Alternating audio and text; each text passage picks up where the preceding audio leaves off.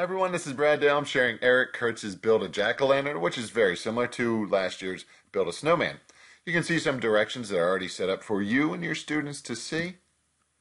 Some optional directions as well, some different things you can do. And then you're going to see your jack-o'-lantern. Now, I've already created this jack-o'-lantern, but let's say we didn't care for the eyes here. I'm going to cut those out, and then I'll scroll down to some different eyes here.